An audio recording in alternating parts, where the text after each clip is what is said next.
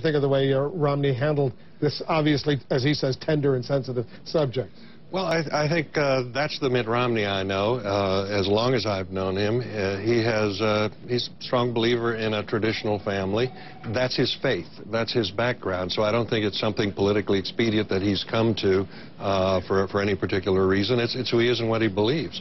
I do think that the president, an important marriage did happen today. The Barack Obama, who didn't support gay marriage, married the one who does. And we have one now. But I actually respect him for that. It is going to have some political cost for him, Wolf. Not Republicans, as we were saying earlier, because they're going to vote against him anyway, and not black evangelical voters who traditionally vote against gay marriage here.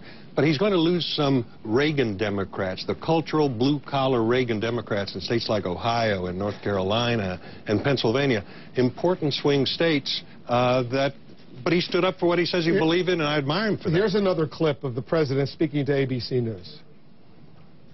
This is also generational. When I go to college campuses, sometimes I talk to college Republicans who think that I have terrible policies on the economy or on foreign policy, but are very clear that when it comes to same-sex equality or sexual orientation, that they believe in equality. They're much more comfortable with it.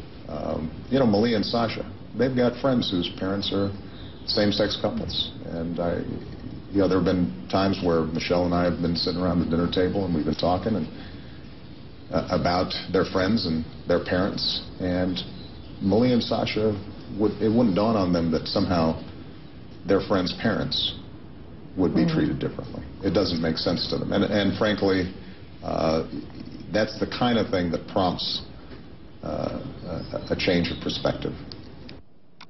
As you know, Paul, there are plenty of pundits already saying this announcement by the president today will cost them not only, let's say, North Carolina, a state he carried 4 years ago, but maybe even Virginia and maybe even Ohio.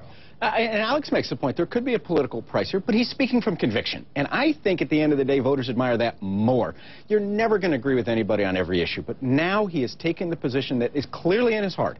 And I think people admire a conviction politician. And I think he can stand proud on that. And I don't think it may not hurt him as much as Alex suggests, because finally a politician at a time when everybody is using weasel words is standing up and saying, look, I'm for this. And you may not like it, and I respect you for that, but here's where I stand. I think even if you disagree with the president, and I think you do, obviously, it took guts for him to do what he did. Well, on this particular issue, I actually don't disagree with the president. I'm on the president's side on this one and have been for quite a long time. I think Republicans, the president made the point that this is a generational issue. I feel younger now.